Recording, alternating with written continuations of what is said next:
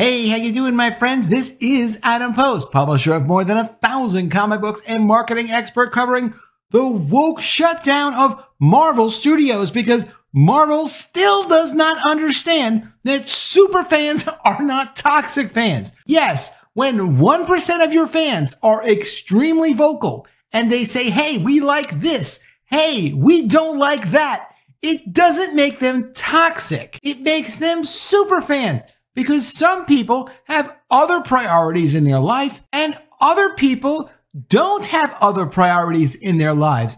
They want to focus on certain things. If they happen to want to focus on the stories and the characters you're presenting, listen to them. Listen to them. It doesn't matter if it doesn't agree with your own personal politics. Listen to the people who are dedicated to what you are doing that tell stories with iconic characters. Don't ignore those people.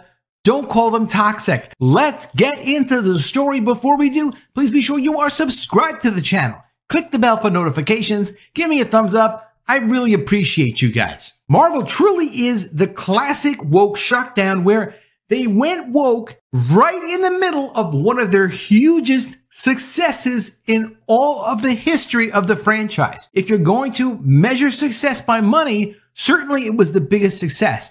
If you're going to measure it based on cultural impact, it was their biggest success. And for people who knew nothing about comic books and who didn't understand the history of the stories, they really should have had some reverence and some respect for what came before and spoken to people. You know, there are people in Marvel Comics editorial, Jim Shooter, Jim Salicrup, Danny Fingeroff, and others who knew the history of the company, who knew the history of the characters, who understood how stories built upon stories over the course of years and decades and generations built a certain momentum that permitted the existence of the Marvel Universe. If it wasn't for the superfans, there would not be comic book stores. If it wasn't for the comic book stores, there would not have been a Marvel Comics. It wasn't going to continue in the 1970s because it was really no longer viable as a newsstand returnable product. For anyone who doesn't know, comic books that are sold to comic book stores are sold on a non-returnable basis, which means publishers knew how much money they were going to get out of each product, and they were able to sell a lot of extra comics profitably that way, which allowed the rejuvenation of the entire comic book industry, now called the direct market, in the 1980s and then later in the 1990s. But the Marvel people, who had piggybacked off the success of the stories developed by Stan Lee and Jack Kirby and the rest of the greats at the early Marvel Comics incarnation as newsstand comics, obviously did not go to the people who know the industry, who know the characters, who know the stories, and talk to them about how to maintain and grow the success. Clearly, at some point, Marvel would need to reboot itself, whether it's in comics or whether it's in film or TV, because the stories can't just go on forever. Human beings have physical limitations, and stories have physical limitations. There's just so many times you can tell the same story of Peter Parker, the teenage superhero, trying to overcome his tragic past and grow up and become a man. Sure, you need to either restart the stories, or what Jim Shooter wanted to do was called a Big Bang, back when he was editor-in-chief of Marvel Comics, restart the characters with different people getting the powers. There have been takes on that in Marvel Comics since, but the people running Marvel Comics currently and the people running Marvel Studios didn't go back to and have conversations with the people who really understood these characters. And the result of this is a Marvel that, as soon as they decided to start pushing their ridiculous woke agenda, pushing Captain Marvel, Brie Larson, in the middle of what otherwise was a woke-free, story-driven, successful group of stories told in film format, that was the moment they ruined their momentum and then lost their superfans, who, once the superfans tried to correct them and say, hey, look,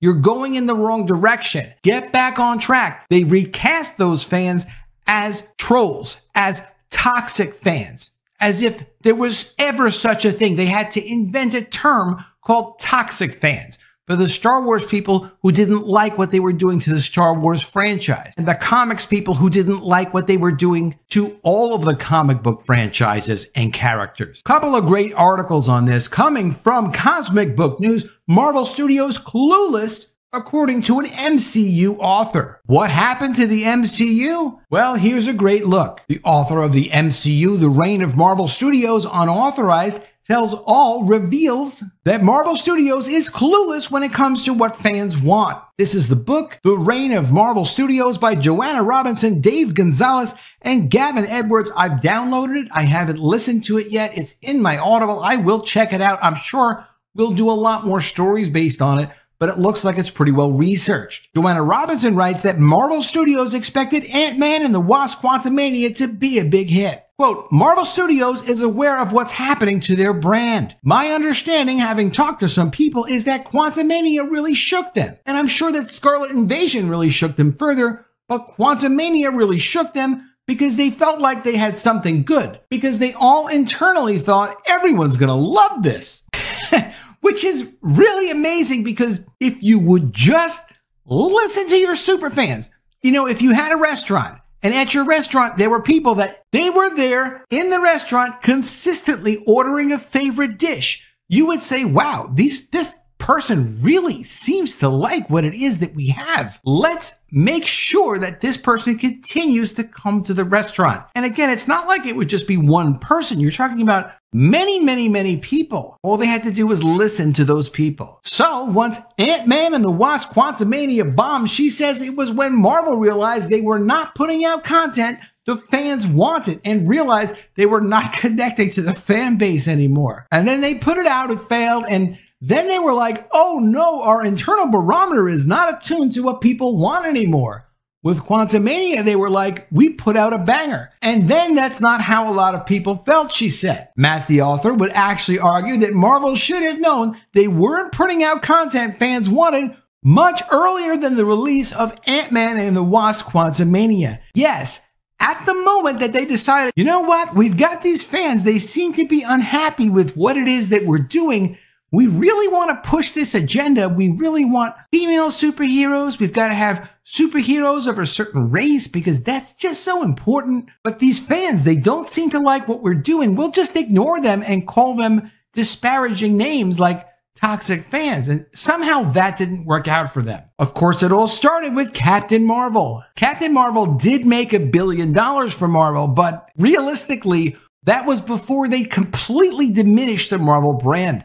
It was them using up their goodwill with their customer base. It was creating something that was part of a larger Avengers story. They took all the momentum and invested it in Captain Marvel and completely blew up everything they did. Just zero reverence for the comics and the creators that told the stories that got them to the point where they had probably what was a $15 or $20 billion franchise.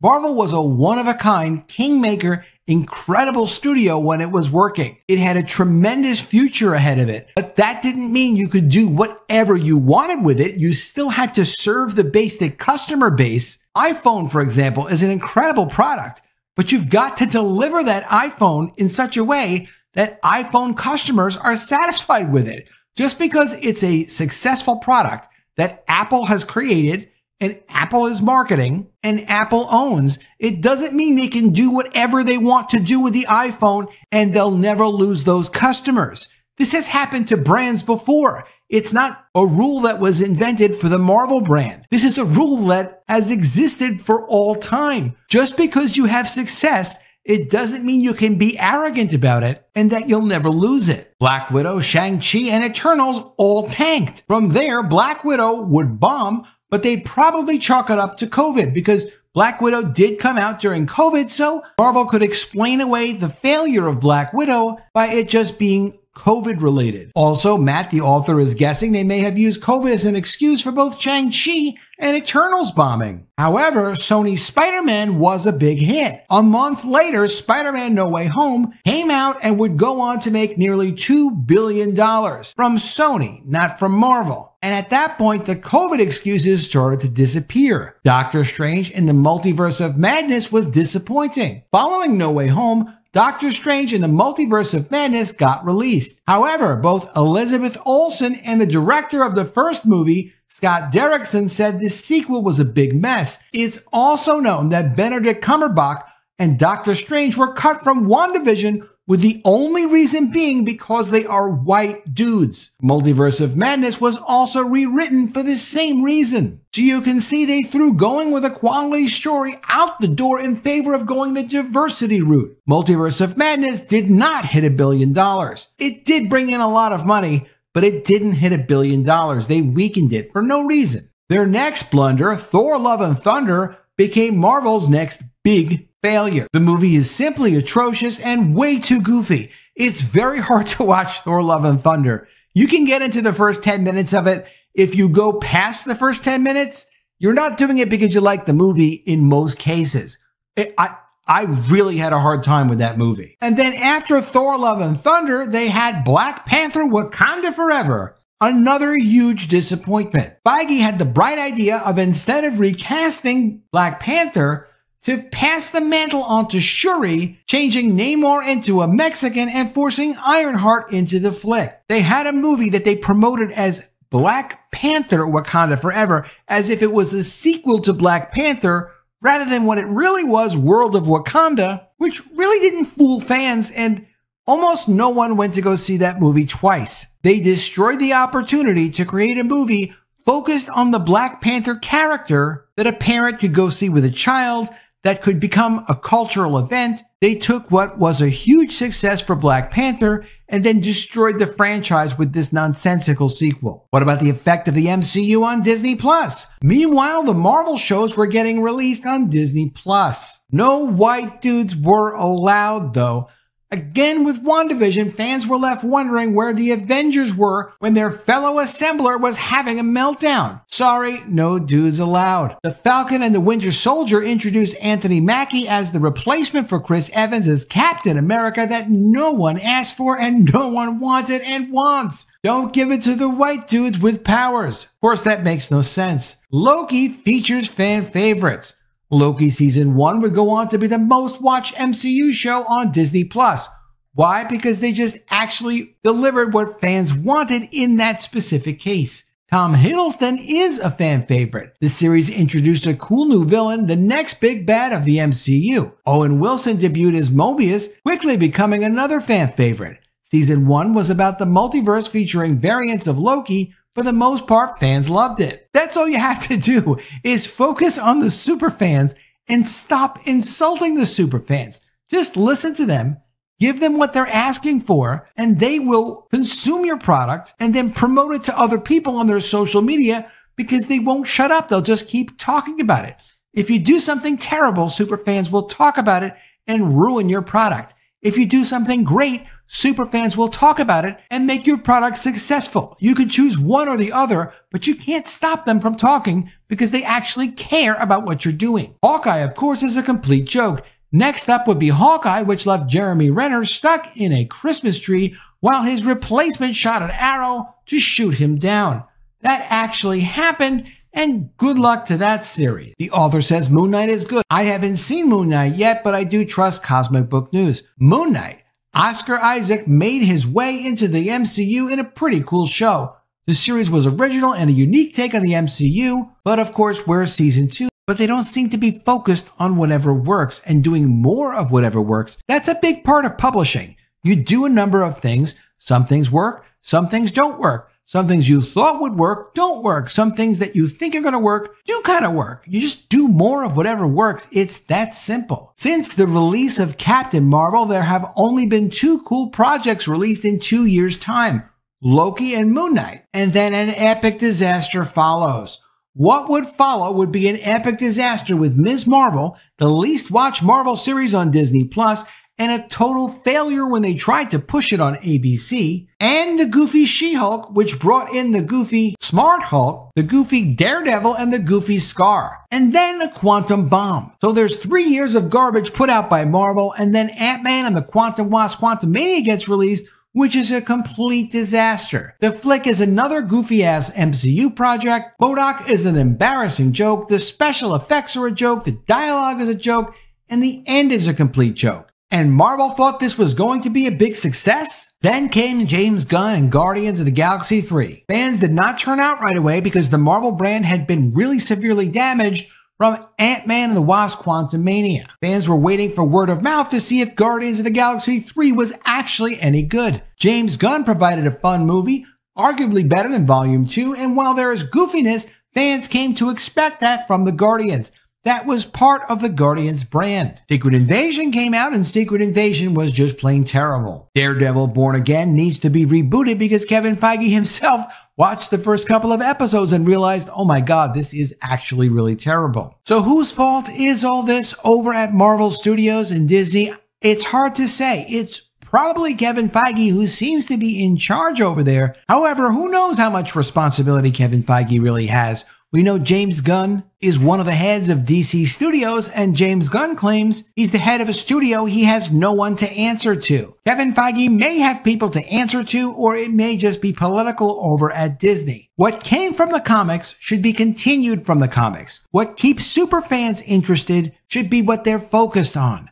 I'm not saying they can't have women superheroes, black superheroes, Asian superheroes. They can have whatever kind of superheroes they want to have over at Marvel, but they need to respect the superfans, not ignore what they have to say and call them toxic fans, because obviously that's what made the whole project successful in the first place. Let me know what you think in the comments below. Always love to see your ideas. Please be sure you are subscribed to the channel.